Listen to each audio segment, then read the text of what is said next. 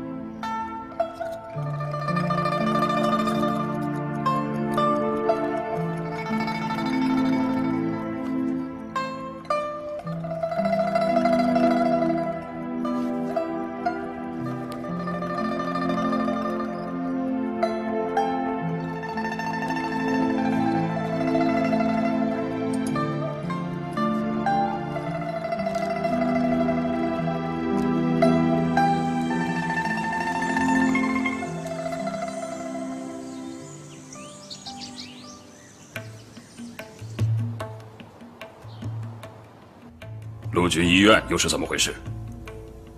是凶手的一个同党劫走了3支叛逆系列，不过请司令官放心，本指已经掌握线索，正在全力进案。啊，如果仅仅是这点小事，那就用不着大惊小怪。问题在于，最近的一系列案件都与武汉的那些特工有关。正因为那些特工把上海搞得乌烟瘴气，才迫使我们把谈判地点改在了苏州。是。不过，学生已经查明，凶手的原名叫俞显扬，是中央军88师262旅的逃兵，所以跟武汉的特工毫无关联。是这样。啊，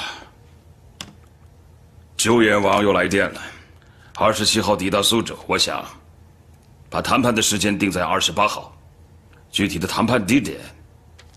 你准备安排在哪里？都已经安排好了，就在宪兵队2楼，窗户都已封闭，附近的街道一律戒严，绝对万无一失。很好，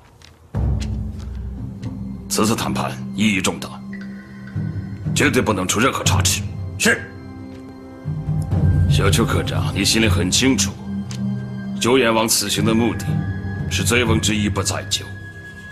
而在于寒山寺的那块石碑，所以在会谈结束之后，我们要搞一个隆重的交杯仪式，然后让救援王风风光光的把这块石碑运到日本。先生，尽早安排，不要动用军方，免得让那些讨厌的记者无事生非，编造舆论。卑职明白。那就让维持会具体操办。可以。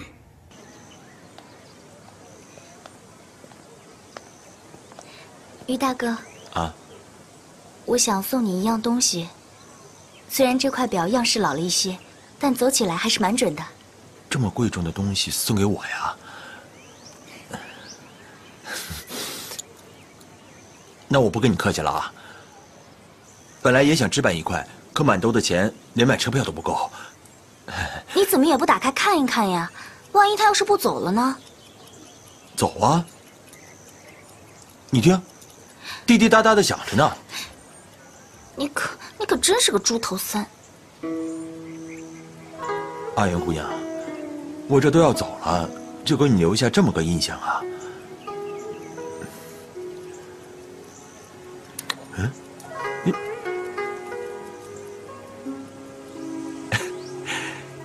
原来是里边藏着个人呐，还是个大美人。那你要不要？不要就还回来。要啊，哪有送出去的东西还有收回去的道理啊？这我得好好留着。那我不能白送，你得跟我交换。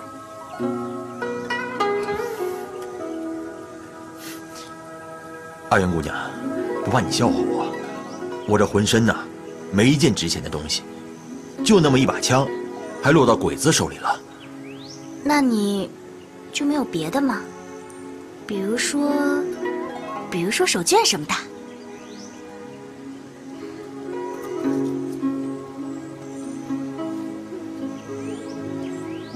你是说这个呀？你要是不愿意就算了。阿元，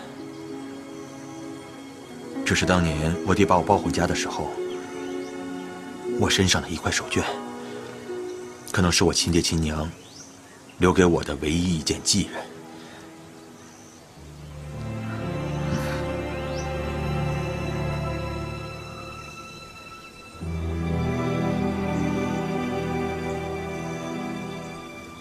还有一句诗：“唯有别时今不忘，暮烟疏雨过枫桥。”所以我可能跟你一样，也是苏州人。于大哥，这个太贵重了，你还是收起来，这个我不能要。这有什么贵重的呀？要是不嫌弃，你就收着。我留着它，也是想等以后，看能不能帮我找到我亲爹亲娘。不说了，说了也没有用。我这一走啊，还不一定生死呢，可能哪天我就躺在路上了。还不如留给你呢。到了清明的时候，看到它，你还能想起我。不行，我不许你死。别忘了，你还有亲生父母没有找到呢，哪能就这么……再说了，你在苏州还有我这么个妹妹呢，你就不过来看我了？阿元，阿元，你别哭啊！你看我这张笨嘴。好，我答应你，我好好留着我这条小命，等有一天打仗赢了，我就回来看你，看我这个妹妹。你说话算话。算。于施主，钱姑娘，长光，你怎么又回来了？鬼子来了！大师让我来告诉你，一定要藏好，千万别出去。走。小心点，小心一些，慢点，小心。科长阁下，我看我们应该做一个箱子，把它保护起来。有木箱。杜卫军，不错嘛，动脑子了。谢科长阁下。任官，量好尺寸，做一个箱子。科长阁下，我马上定做。住手！都给我住手！住手！你们这是干什么？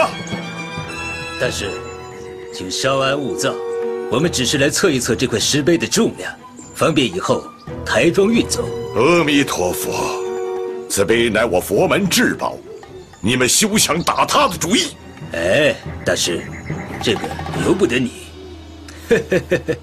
哦，对了，来，你们二位，我给你们介绍一下，这位就是寒山寺德高望重的靖远大师，而这位是我们苏州商会维持会的会长吴炳荣先生，这是他的公子，即将担任我们苏州治安队的队长之职。见过靖远大师。不敢当。什么？你说，小鬼子要把石碑给搬走？反正他们一来就去了碑林，我看见好几个日本宪兵围着石碑转呢。对了，还有2个汉奸，一个上过报纸，我见过他的照片，好像是什么维持会会长，叫吴炳荣。哎呀，这个吴掌柜的，他为什么非得炒这趟浑水里汤呢？这，吴会长光临敝寺，不知有何指教？这个，大师，寒山寺这块石碑能到我国参展，是乃日中友好一大善举。为此，我大日本帝国朝香宫久远王不惜专程来苏州，亲自交接这块碑。所以，松井司令官决定，要在您这里举办一个隆重的交接碑仪式。阁下此言荒谬至极呀！试问这普天之下，何来巧取豪夺之友好？哪有杀人放火之共荣？但是，我国有一句俗话：“患从口入，祸从口出。”你以后说话可要当心一点。阿弥陀佛，本国也有几句俗语，所谓“天作孽犹可恕，自作孽不可活”。阁下还是好自为之吧。我们说的是一个意思。也罢，我不想和你在这里做一些无谓的口舌之争。总之，寒山寺的交接碑仪式就由吴会长一手操办，希望你到时极力配合。吴会长，你是苏州人，总该知道我寒山寺的碑咒之说吧？在下有所耳闻呐。唐朝武宗皇帝留下1000年恶咒，凡刻此碑者、谢此碑者、祭此碑者，皆痴狂心乱，必将绝凶。你是什么？碑咒？科长大人，据我所知，这苏州确实有几位先贤是因为此碑而上升的，所以呢，这个碑啊，它……我一直以为您是一位德高望重的大师，没想到你竟然用这种无稽之谈来愚弄你的信徒，你不觉得太荒唐了吗？阿弥陀佛，大千世界自有诸多玄妙，冥冥之中也有6道轮回。尔等若是罔顾善恶，一意孤行，那就趁早自祈多福吧。阿弥陀佛。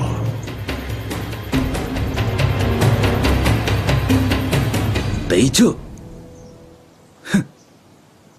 阿元，大师托的这件事情不能再耽误了。等鬼子一走，赶紧你扶我到作坊里去，马上开工。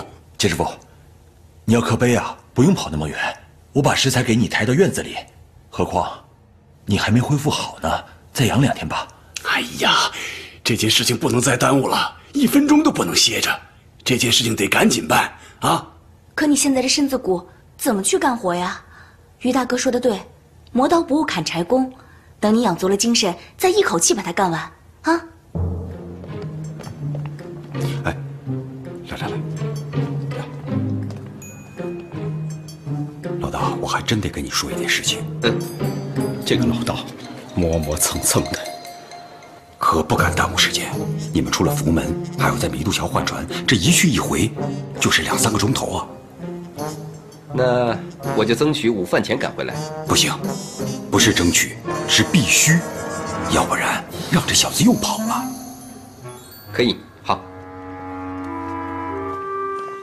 到时候搭一个平台，司令官和鸠眼王要上台讲话，记住，主席台下面的座位次序要主次分明，因为鸠眼王是皇室宗亲，非常注重礼仪。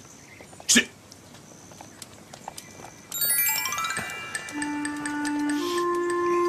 吴会长，你好像心不在焉啊。这个嘛，我觉得这个交接仪式，你还是另请他人来筹备吧。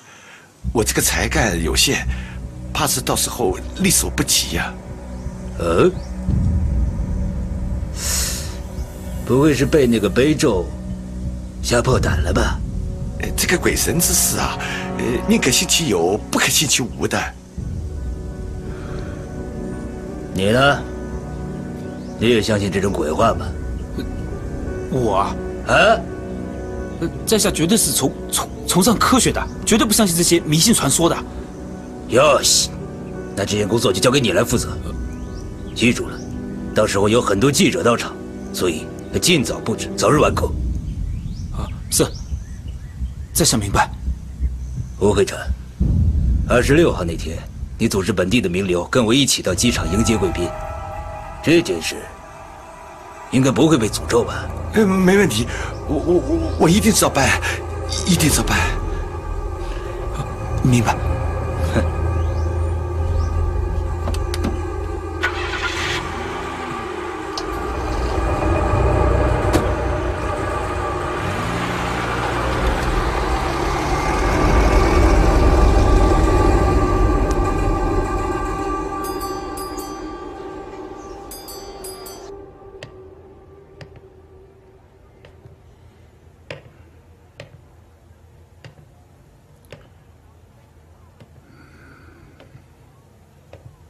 郭掌柜，从你一进屋就这么来回走着，我头都晕了。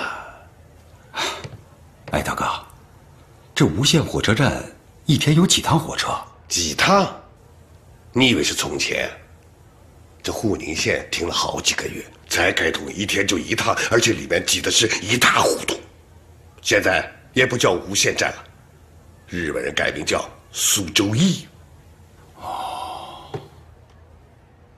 那这下午几点能到啊？没准。昆山那一段还没修好，现在火车从上海开出来，要先走沪杭，然后再走苏嘉，再开到这里，要下午4、5点钟了。4、5点，没准来得及呀。来得及？什么来得及？这个怎么个情况？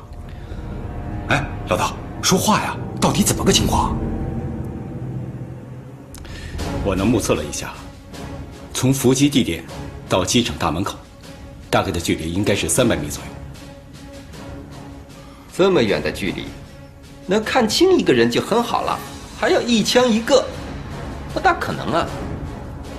那如果说把我们的伏击点往前挪呢？挪不了。日本人设立了警戒线，拉了铁丝网，而且过了警戒线以后就是一马平川，根本没有伏击的地点。警戒线？那这样说来，只能在300米以外开枪了，啊？哎，你不要看我啊，我这个100米以内，我也只有6、7成把握。现在这个300米，300米的话是非得要那个叫什么狙击手才可以。狙击手？你净胡说！这时候我上哪儿找狙击手去啊？也是啊。哎，你看那个俞显扬怎么样？谁？俞显扬？他倒是一个挺合适的人选。不过那小子是个滚刀肉，我们这么大的事儿怎么能交给他来办呢？哎呀，这都什么时候了？不要讲他是滚刀肉，哪怕他是切不动、煮不熟、嚼不烂、哈拉皮带板筋，这该下锅，他也要下锅了，是吧？你们2个人唱双档了，还没学呢。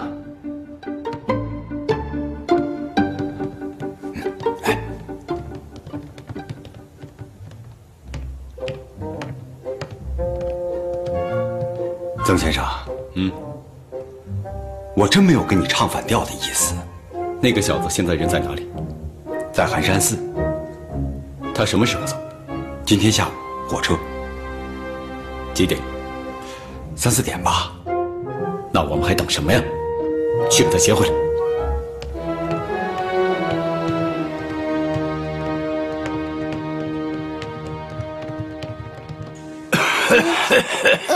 钱师傅，你吐血了。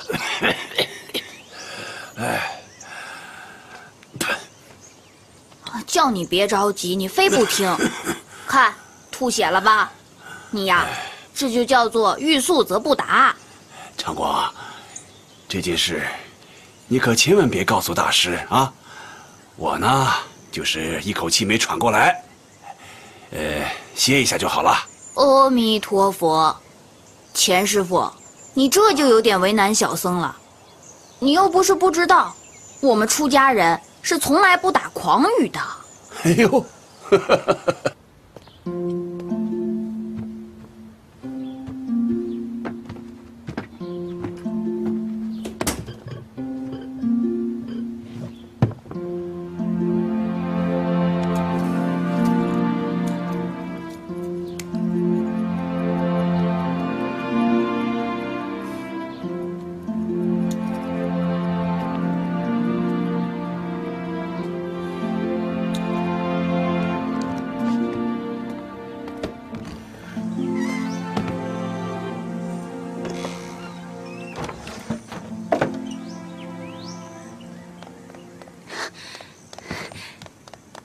于大哥，怎么了？我爹吐血了，在哪里啊？这边。爹。哎。爹。啊，钱师傅，你没事吧？哎呀，没事没事，就是有点咳嗽。算了，没什么事。晨光，赶紧去告诉大师，请个大夫来。好。哎，别去惊动大师啊！哎呀，没事的。钱师傅，你现在身体不适，该看大夫就看大夫去，该吃药就去吃药。你别以为你皮外伤就好的差不多了，但你看你现在还咳嗽，还吐血，那就是内伤还没好，得让大夫好好给你看一看，不能总这样咳嗽咳血啊。长光，大师。哎呦，曾先生。哦，哎呦，他们都在这里呢。哎呀，剑锋，哎呦，钱师傅你怎么了？剑锋，你没事吧？没事。不行，走，贫僧扶着你啊，到禅房去歇一歇啊！来，哎，就随大师过去吧啊！哎呀，走吧，真的没事，这个样子是不行的啊！到禅房休息一下。阿元，你还愣着干什么？赶紧扶你爹去歇着去啊！我这里还谈正事呢。我就在这里待着，也不妨碍你们。怎么就不妨碍了？怎么这么不听话呢？真是跟什么人学什么人。哎，郭长官，要说我你就直说，别拐弯抹角的。郭掌柜，你就让阿元留下吧，正好啊，可以给我们做一个见证。就是，我得做见证。你做什么见证啊你？说好了啊，别插话。过来。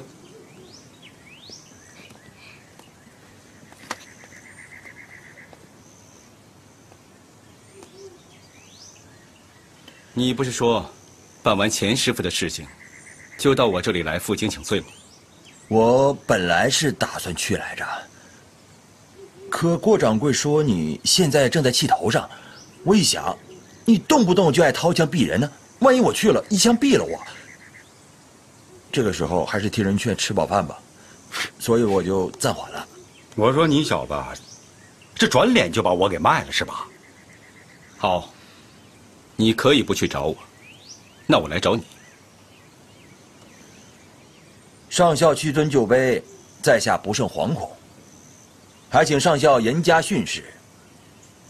你不用跟我油嘴滑舌的，于显扬，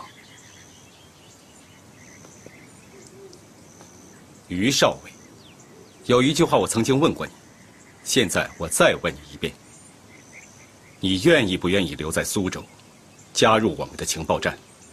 和我们大家一起并肩战斗。你是说，让我留在苏州？对。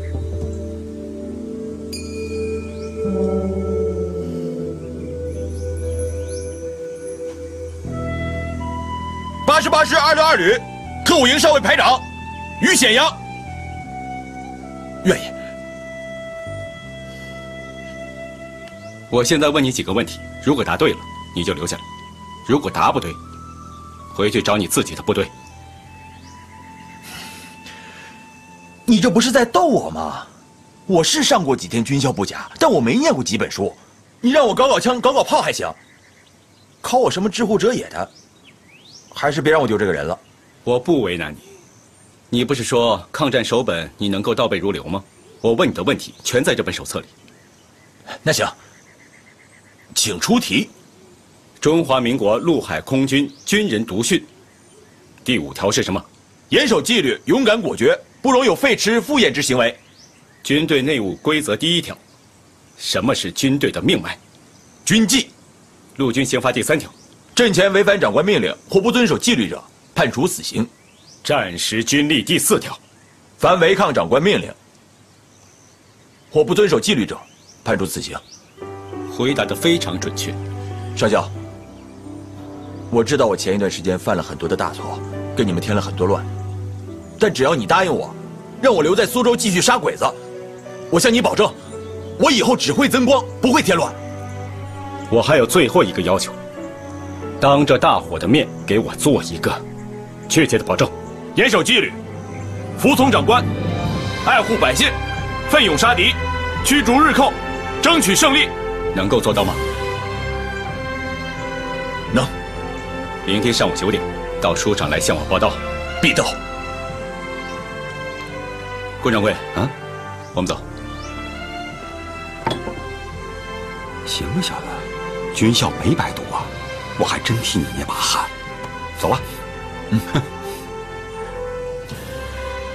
哎，我那里给你准备了一瓶300酒，还有1斤马永斋的酱牛肉，你就带着肚子来吧。1斤不够啊，我去给你买。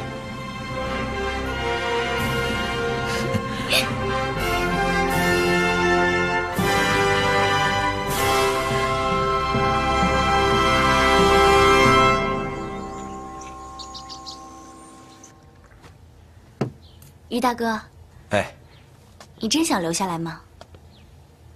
那当然了。为什么呀？我那2个仇人，杀我家人那2个鬼子都在这里，我能饶得了他们吗？那就没有别的原因？别的原因也有，那就是刚才我看你看着我的那个眼神，我就明白了。不跟你讲这个了。啊，对了，那块手绢，你还准备要回去吗？那我都说了，给出去的东西不能往回要。你想把怀表要回去啊？我才没那么小气呢。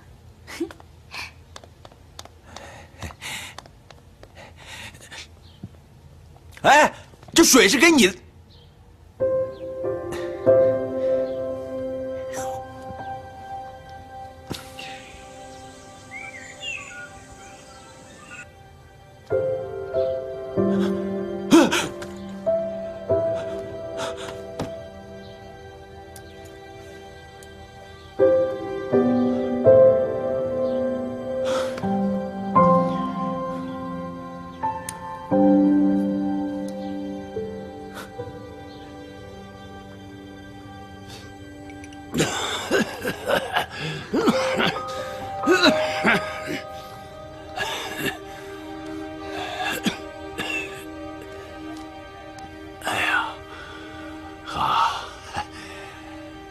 这是谁送你的宝贝呀？怎么还藏起来舍不得用啊？谁藏了呀？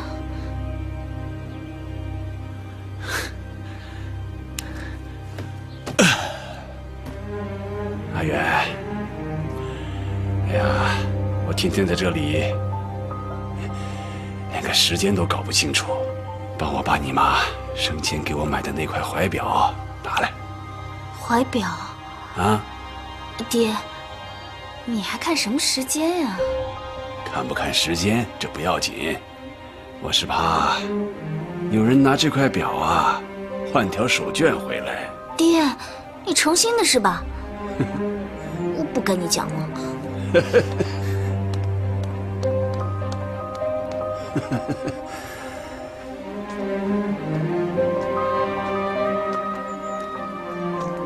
哎，于大哥，钱姑娘，你出去啊？哦，我出去。那你慢走。哎，钱。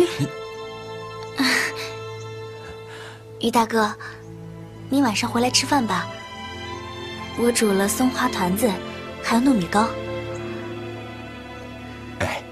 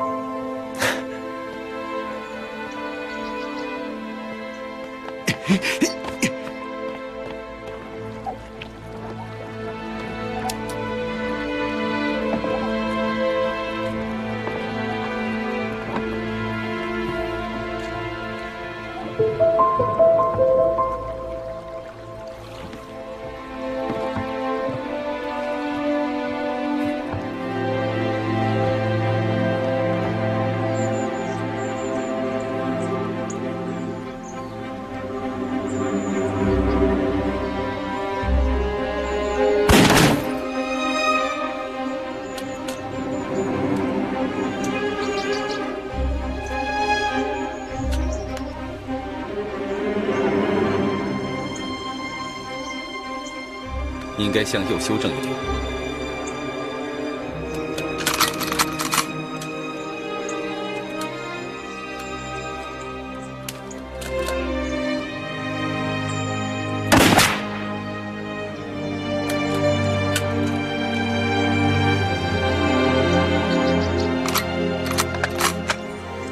今天，我们在机场进行了实弹的射击演练，于老弟2次击发，全部命中。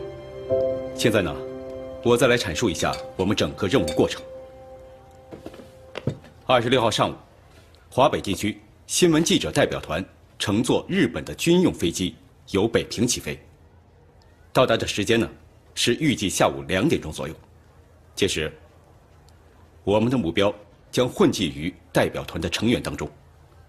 于老弟，你和老道2个人一定要提前进入伏击地点。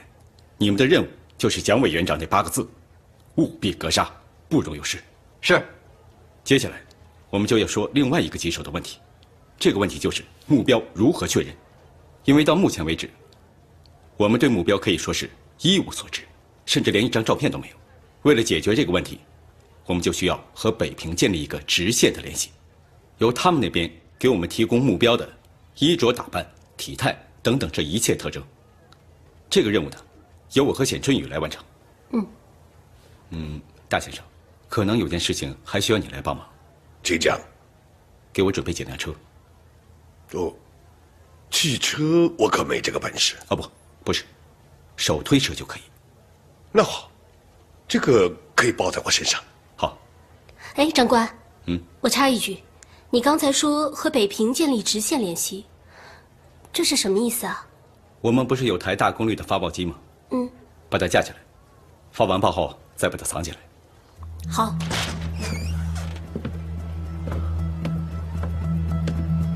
那好了，好。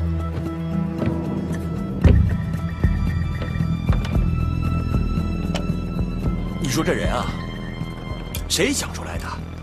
支个杆子就能说话？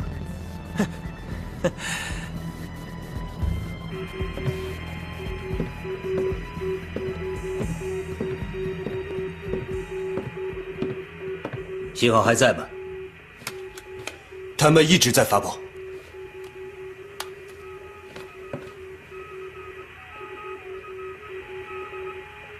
是大功率电台，手法纯熟，是专业的发报员。科长阁下，杜编剧在，马上打电话给严姐，让他把上海电波监测系统全部给我调到苏州来。是。对了，还有，叫他今天务必出发，晚上必须赶到。这么着急？这个时候，敢明目张胆的用大功率电台，无非就是为了长途发报，而且，我怀疑这次的收报城市，很有可能就是北平。虚实回电，静候佳音。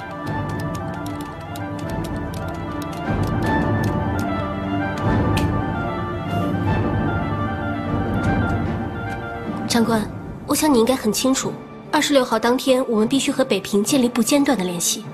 是，大概有3到4个来回。可是，如果我没有猜错的话，特高课已经监测到我们的信号了。这么大的功率，他们不可能不发现。长官，如果鬼子使用了电波追踪器，就能在最短时间内确认我们的位置。魔高1尺，道高1丈，豆豆法威。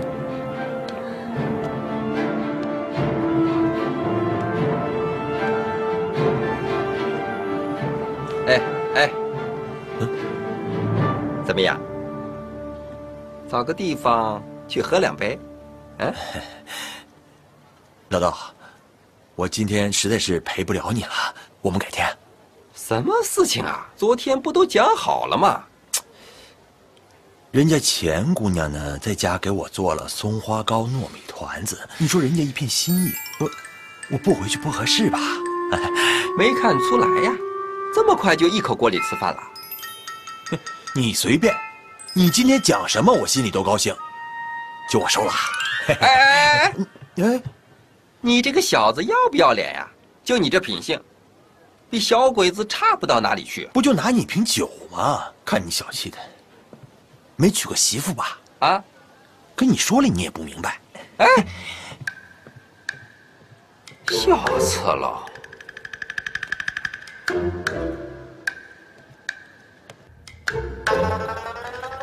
哎，好，哎，钱师傅，喝两口。恒庆烧白，好酒啊！于大哥，你可真是的，明知道我爹馋酒，还把这东西往家里带。爹，你好不容易戒的呢，别喝了。钱姑娘，这你就不懂了吧？酒这个东西，少喝舒筋活血。对，那是好东西，那喝多了才不是东西呢。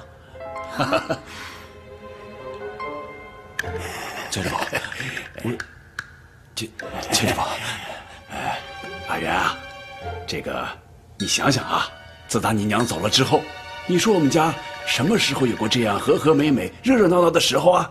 今天高兴，我呢少喝几口，你呢少说两句啊。我们说好了，就喝2口，不许多喝。哎，好。要不我再给你们炒个下酒菜吧？土豆丝怎么样？土豆丝我拿手啊，我来。哎，让他去，你坐下，坐啊，咱爷俩好好喝啊。哎呦，钱师傅，来，于老弟啊，这碗酒我得谢谢你，你把我这条老命啊给捡回来了。钱师傅，你千万别这样说。来，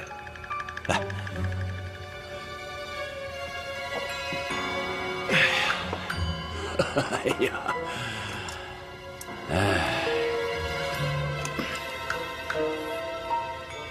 我在大牢里的时候，我就想啊，这人活一世，草过一秋。我活到这个年纪啊，看着阿元长得这么大，应该也算值了。但是有2件事情一直在我心里放不下。你说。这第一件事呢，是我这手艺。想当初，我师傅手把手的、不厌其烦的把这手艺传给了我。可到了我这辈呢，我还没带出个徒弟来。你说我这要是到了地下以后，我哪有脸去见我的师傅啊？钱师傅，就说我吧，长这么大，除了会舞刀弄枪、会打仗以外，什么也不会。我老犯愁，你说这将来有一天要把小鬼子都赶出去，仗打赢了，没仗可打了，那我什么都不会，不就成了废物了吗？钱师傅，要不等有一天仗打完了，我拜你为师，我跟你学手艺。我就是怕你嫌我笨，不收我当徒弟。哎呀，你呀，有勇有谋，为人仗义，是个做大事的人。不瞒你说，我以前带过一个徒弟。哦，他是马占山远房的亲戚。9·18事变之后，那马占山不是在东三省跟那个日本人干起来了吗？啊，他一听说就要投奔马占山去，当时是怎么拦都拦不住啊。哎呀，这一晃多少年过去了，到现在连一点消息都没有。我想呢，他8成是死了。哎，多好的孩子呀！算了，不说这个了。这第2件事啊，我是想托付给你。钱师傅，你可千万别说托付这2个字，你让我害得无家可归不说，还因为我进了大牢，搞得满身都是伤。我本来心里就过意不去。有事你直说，只要不是上天摘星星，人能办到的事，我绝对给你办了。就是阿元，这孩子呀，哎呀，小时候呢给惯坏了，脾气大，任性，做事啊往往不明白事理。我怕他以后啊吃亏上当，受人欺负，所以啊，我想托你，以后帮我照顾照顾他，啊？这个你放心，我跟阿元我们已经是那个兄妹了。就算你不托付我，我也肯定不会让他受欺负。